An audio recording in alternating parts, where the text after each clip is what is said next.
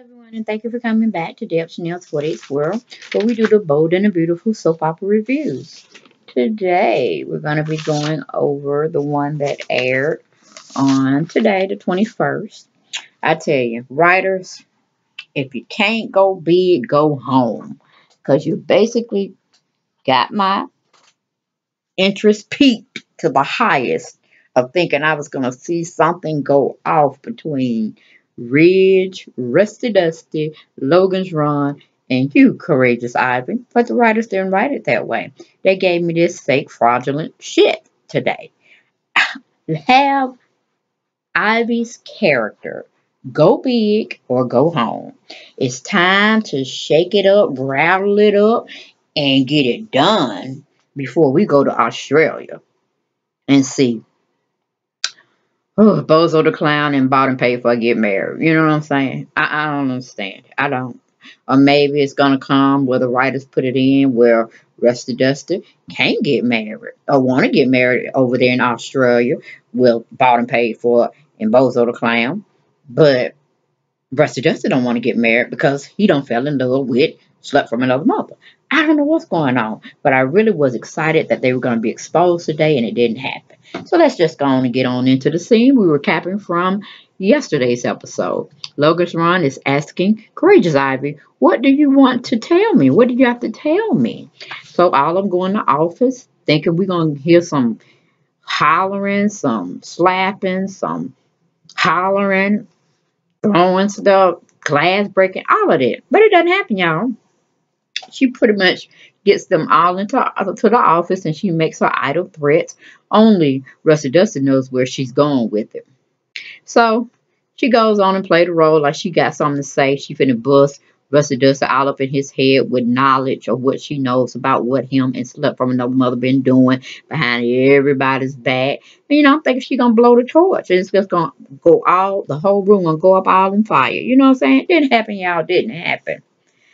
Woo! She goes on to pretty much tell Logan's Ron that she would love for them, meaning Rusty Dusty and her, to get married in Australia.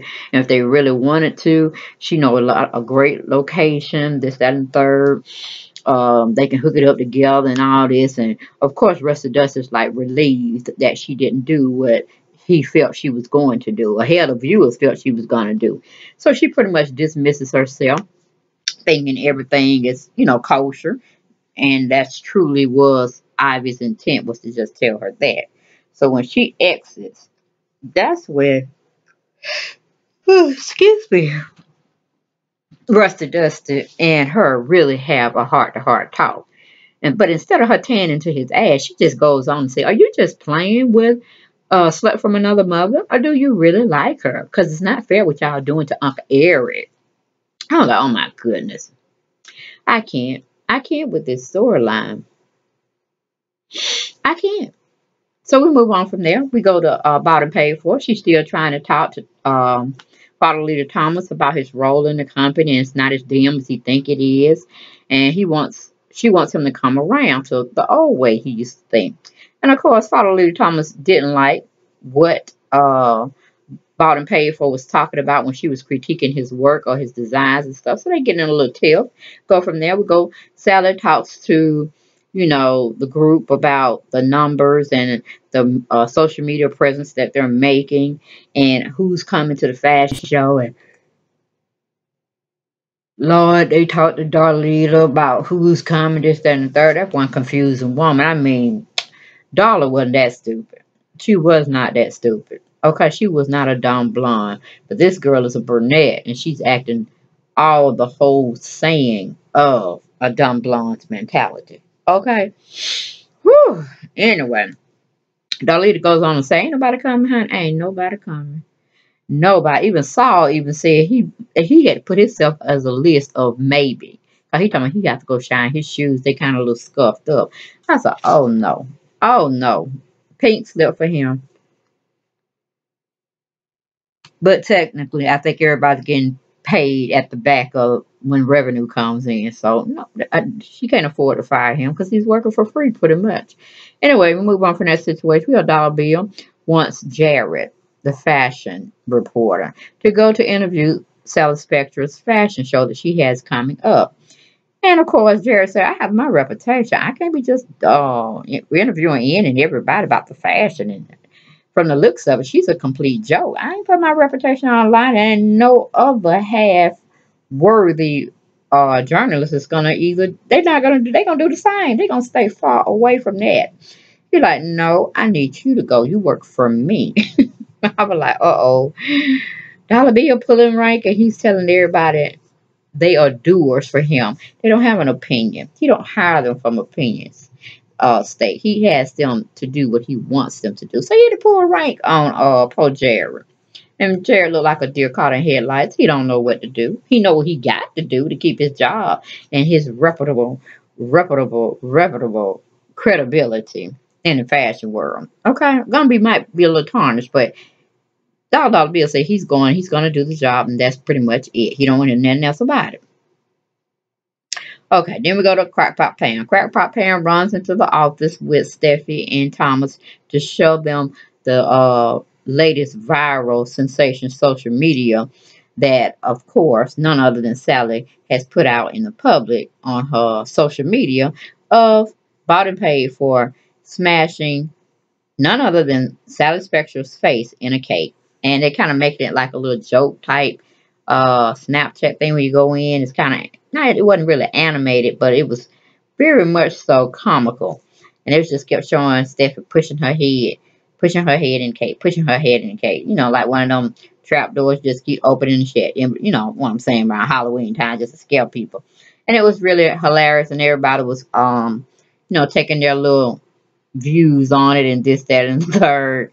And Thomas thought it was quite funny. Crackpot Pam thought it was quite funny. But Bottom Pay for like shut it off, like she's somebody's parent. I'm like, are you kidding me? Your brother's older than you, outrank you in the design field. Just because you're holding that empty title doesn't mean a damn thing to him, pretty much. And he ain't gonna do nothing. He gonna look at this, he gonna laugh, cause he was there. He didn't see that particular part, but he was all up on Sally Spectra, and he has definitely come to like her in a sexual way. I don't know if it could be based on anything, but he kind of reminds me of Macy and Thorne back in the day.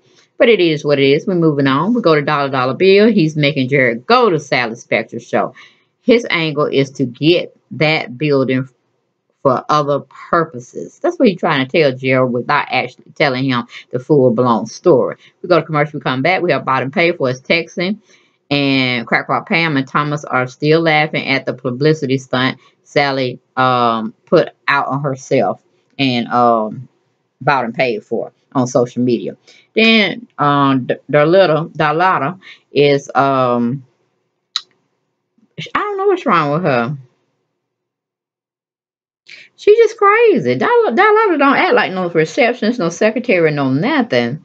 She's just, I don't know, she's more of a dreamer, but she seems like she got some wits about her, but she's definitely dumber than what they tried to portray Dollar to be. A Dollar wasn't that spaced out.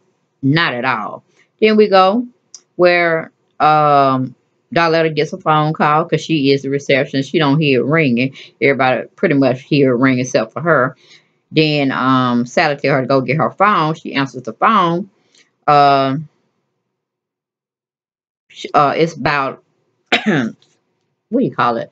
Sally done messed her stuff up with a long shark, and the long shark wanted to talk to her, and Sally tells Darletta to tell that person that she's not there.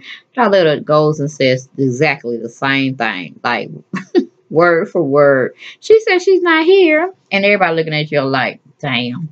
You know what I'm saying? So anyway, she go on and pick up the phone. She tells, she tries to get the bill collector, her loan shark, off her tail by saying she's getting ready for a show. He's going to get his money, this, that, and the third, and she gets them off. Then we do that situation. She's telling her staff, minus Grams, that they need press and they need it right now. Then we go to Dollar Bill. He's telling and showing Jared a prototype building he wants to put where Sally Spectra's warehouse is. He wants to build another location for Spencer's publications, but a bigger one. And he can't because that building is being occupied by Nimrods, basically is what he's saying. And they're in the building where he wants to construct it. So he's telling Gerald his full-blown plan and how he fits into it. We leave that situation. We go to Ivy. Ivy doesn't tell Brooke. Okay, Courageous Ivy doesn't tell Logan's Run. She started to, but she changed her mind. So, of course, Logan Run's leave.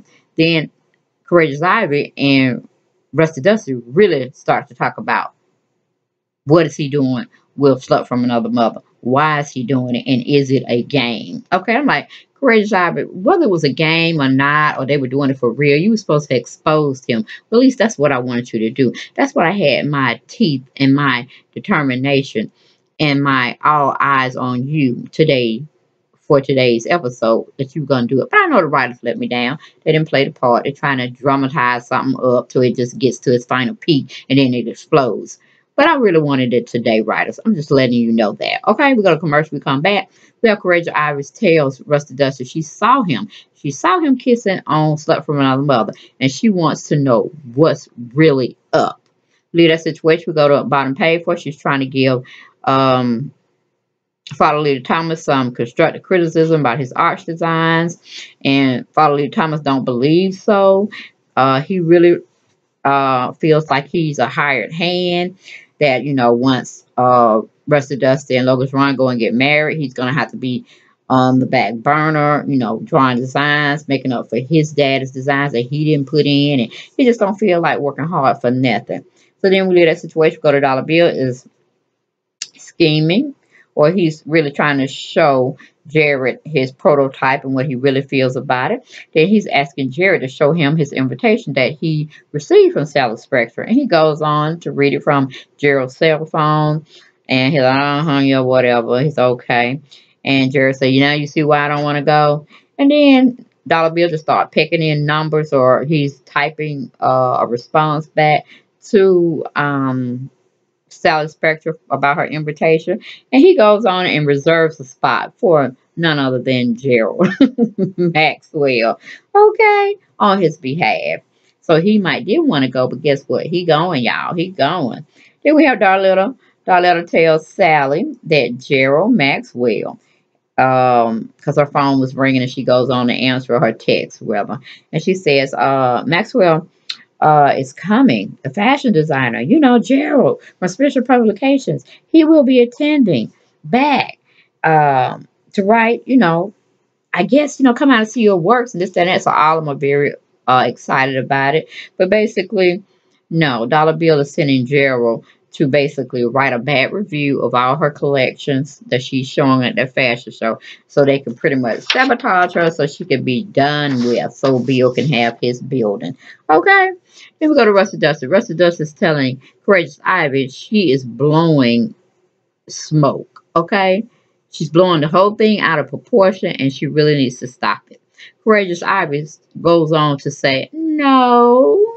I actually know about the shower scene. I also know about the steam room. I was waiting for her to say, and I know about her being naked. But she didn't say that, so she don't know that piece of tea. Then she would have had Ridge at 3 strikes, you're out. But it just is what it is. And, he's just saying, that's not it. With no propositioning being made, we don't like each other. We still at that stance, so forget about it. Then Rusty Dust is trying to deceive Courageous Ivy. He says it's nothing. Ivy decides to tell Rusty Dust she will be watching both of them, and she won't say nothing for now. But one more slip up, she's going straight to her uncle. All right, writers, please get it together. Let's expose them so we can move on to another storyline, okay? And that storyline will probably be Logan's Run running to Dollar Bill, okay? And then they're having their ever after romance, all right? Then we leave that situation. We go to bottom page for her. She brings her CEO position up at the bargaining table while she's fussing and pulling rank on Father Leader Thomas and his designs. Thomas said, F you, honey. No, he didn't really, but he pretty much gave her that, we call it, indication that he didn't care nothing what she was talking about. And he's like, he's not working on any more designs. She either like him or she don't. He don't really give a crap. So he basically walks out on her, and she's looking stupid. Of course. I'm like, why would you already pull rank again about who you are, what position you hold when it's already a volatile conversation you're in? Bad, bad choice. Okay? Bad choice for half of the CEO. All right.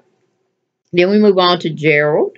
He says to Dollar Bill, why are you using me as one of your hired guns for a real estate venture? Can't you find another place to basically build your new empire on? And Bill's like, I know you ain't talking to me like that. I know you're not trying to give me options. No, this is a dictatorship. This is not something you try to have an opinion in, sir. Okay, Mr. Maxwell, you work for me, therefore you do what I say do. You're going to the fashion show. You will write a horrible review of the fashion show, and then we would just watch together how things just trickle down, and then I can have what I want, which is that property to build my new empire on. Okay, so don't have an opinion. Just do your do work as I present it out to you. So that was funny as hell. I'm like, okay, so Bill had to come in and regulate. That was good. But the writers didn't give me what I was looking for today. Such a shame, such a shame. But we'll be paying attention tomorrow, and I will be giving it to you as I view it. All right, guys, that was the Bold and the Beautiful for Tuesday, February 21st. We'll talk to you soon. Blessings.